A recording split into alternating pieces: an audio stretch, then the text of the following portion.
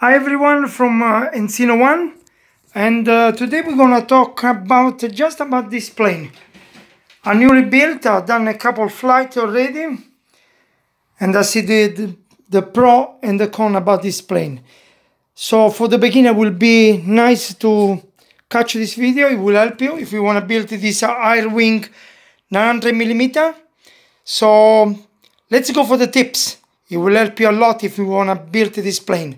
I don't want to make the video too long, so I'm going to be very quick and give you all the explanation you need if you try to build this plane. It's quite big, it looks like, but it's nice. I like it. If I would suggest to buy this plane, go on. It's the good one. There are some things you need to know about this plane, because I built and I found a few things is better you know before you build, so it will help you. It's the reason why I do this video. It's only to help other people get in the hobby. Okay, the first thing, the winglet, the one here, before you screw on, put the glue and leave it on. Don't try to take off and put on, because you may want to change your location and put the box. You can still put the box if you want, and you can modify the box with a sellotape, and you can fit both of the wings and the middle section, because it's easy to cut enough in a way. I have only my leg. Okay, I try to remove, open in the middle, so we go inside. There are a few screws on the side, so just screw, it will come off, disconnect the cable, and gonna be easy peasy job. Okay, another tips. The receiver didn't put inside, because let's say it will cut off very early with the fail safe, so I put on the wings. This is just on the back here. It's a 9-channel. You cannot see because there is plenty of sellotape and a protector on the top, but remove the original case, and I put the wings, one come forward outside, another one come down inside. The reason for that, when you bank angle the plane, it will catch up your transmitter pretty well. Okay, another tips. Let's go for the tips. The aileron is very weak. I suggest to put some sellotape and something on the bottom as well if you want.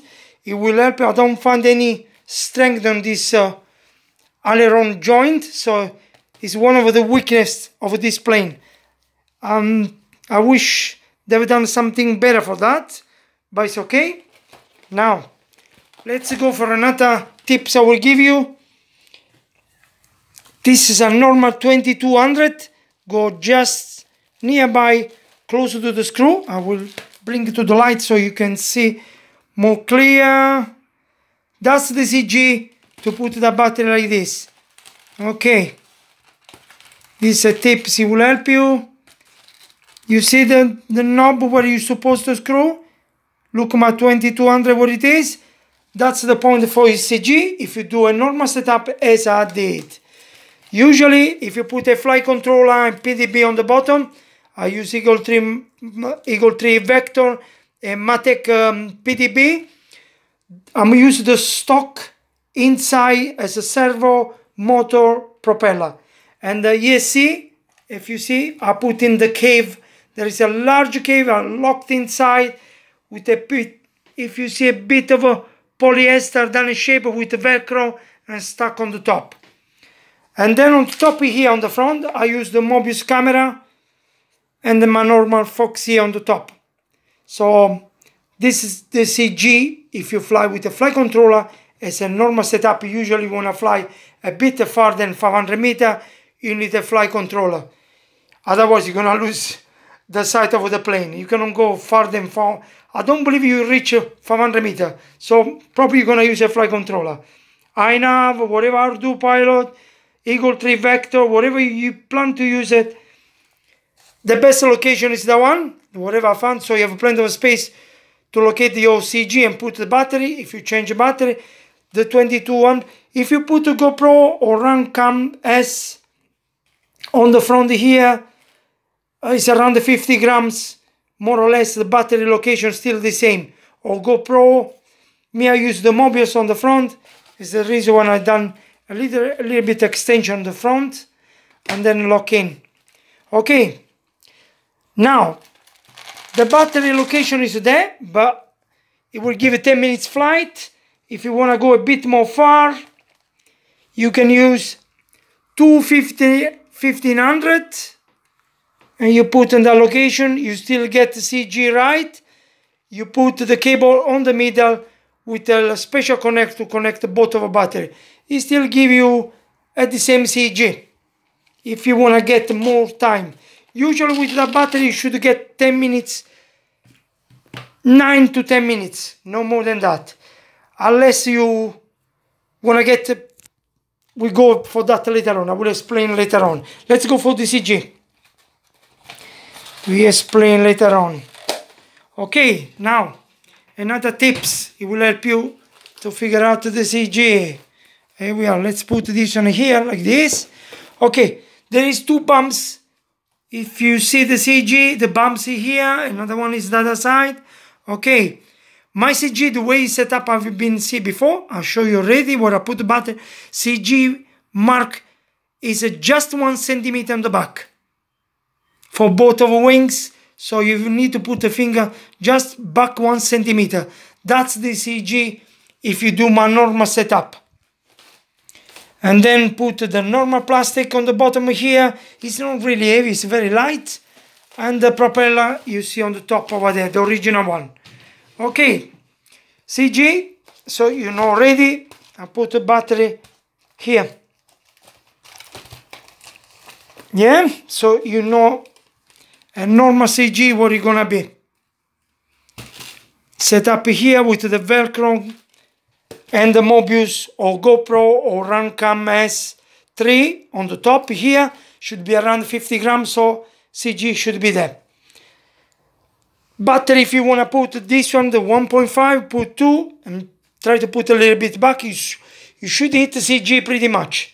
Okay, now let's go for the let's see the worst things. Okay, if you're using your normal setup from the company, Sonic model, you put the motor and the propeller, then you need to know a bit more. Okay, it is very quiet if you push half throttle to the way down, up or down. The motor is really quiet with the sound of the propeller will give.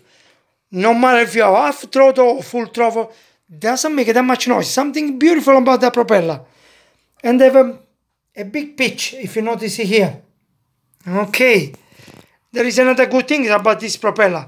They are pretty short. It will not hit the finger if you plan to grab from the bottom here and then launch. My suggest always grab from here if you have no good experience, and then have a big toss in the air. You can do like this and push, making sure you don't hit the finger on the bottom over there. I usually grab on the bottom, the propeller, they are very short. And one more thing I do, I lift all my arm all the way up. And then before, when I release it, I pull all the ends down. Don't watch the plane I bring with me because I cannot launch. But as soon as I lift up, automatically, just I put a little bit pitch up like this. Making sure all your ends go down very fast. You should not hit the propeller. They are pretty short and don't give a full power when you toss in the sky. My big suggest, go for 40% is more than enough.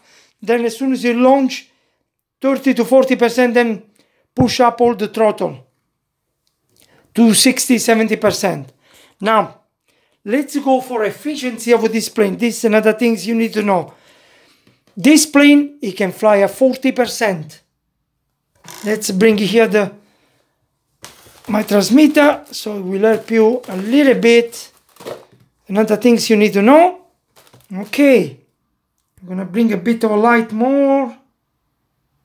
Okay, this one at 40% fly really good. It is real efficiency. The best efficiency is between 3 to 3.7, 4 amps. That's the best efficiency you can get. Anything that go above, it give to 50%, it give a good speed, but that's it will go already 8 amps to 10 amps.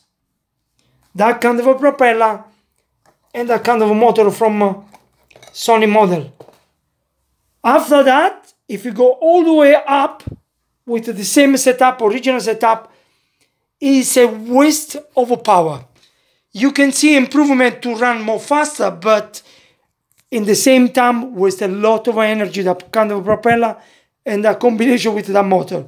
So I've been used one of this one and then another electronics to see how much push forward the motor, and a bit disappointed about that combination. So after 60% it's all waste up.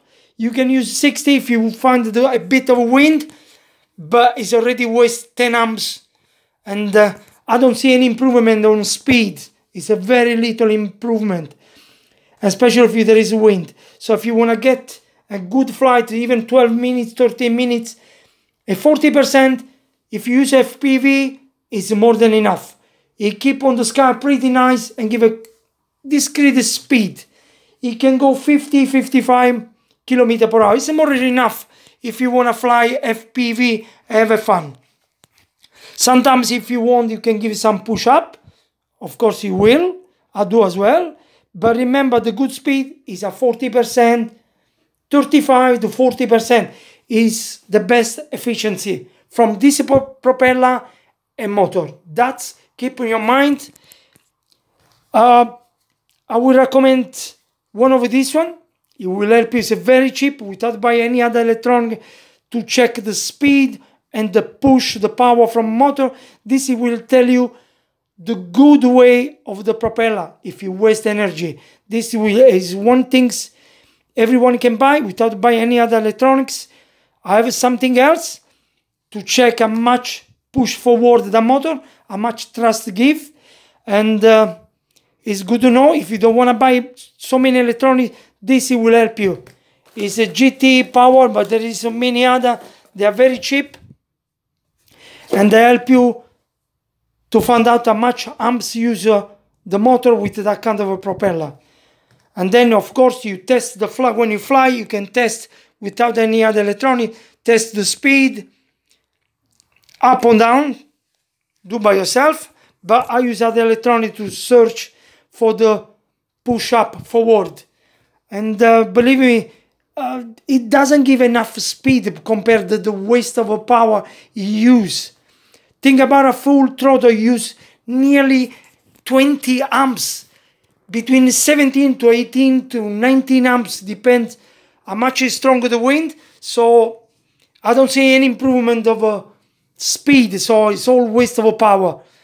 It's my strong advice I will give it to you. So I'll stop here. I don't want to make the video too long. It's a wonderful plane.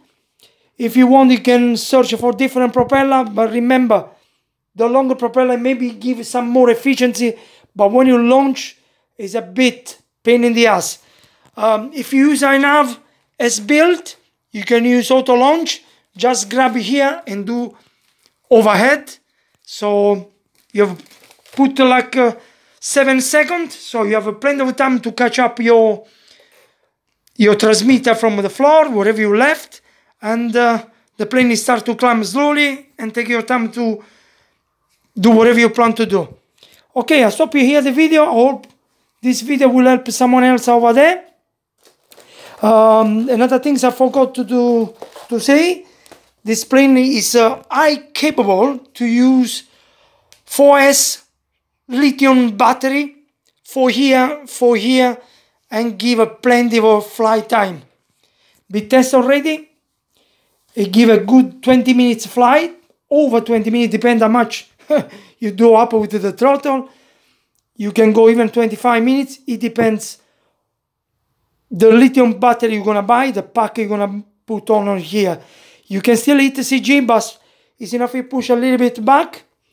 And I would suggest you use a split camera on the front. It will definitely hit the CG the proper way. You have no worry about. Okay, I'll stop here. I don't want to make the video for too long.